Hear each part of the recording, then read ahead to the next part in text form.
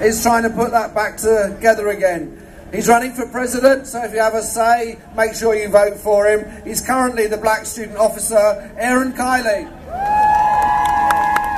Thank you very much, Hugh. That's very kind of you, and a bit embarrassing, to be honest. I'm actually really proud to bring full backing for today and solidarity from the 7 million strong National Union of Students.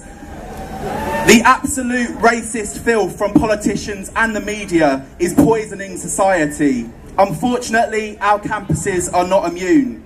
Childline recently reported on the shocking 69% increase in the number of young people contacting them about racist bullying in schools, a figure they themselves put down to the current disgusting debate on immigration. On our campuses, we're seeing blacking up, fascists attempting to speak, and more cases of shocking racism. Last week, I was contacted by 2 Muslim women students. They had both been the victims of a sustained campaign of hatred and abuse.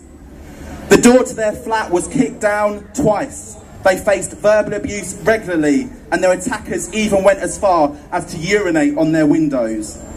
I wish I could say that this was an isolated and a unique case, but it isn't. At least 1 in 5 black students will experience a racist hate crime during their time of study. But it's not actually all doom and gloom. We are organising, we are resisting, and we are fighting back against the racist tide. When the government tried to deport nearly 3,000 students from London Metropolitan University, we managed to stop them in their tracks after a massive campaign.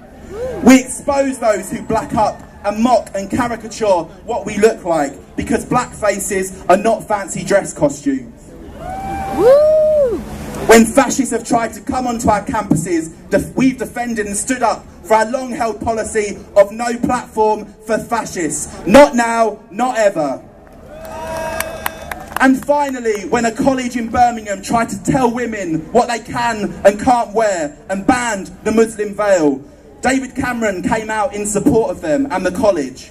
But even with the support of the Prime Minister, they couldn't stop people power, and we successfully overturned that ban. We say blame the bankers and Natyionals, not burqas and hoodies.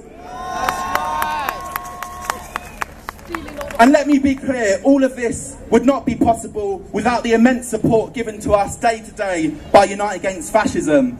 If you haven't been able to tell already, I'm from Essex. Where I come from, the BNP held weekly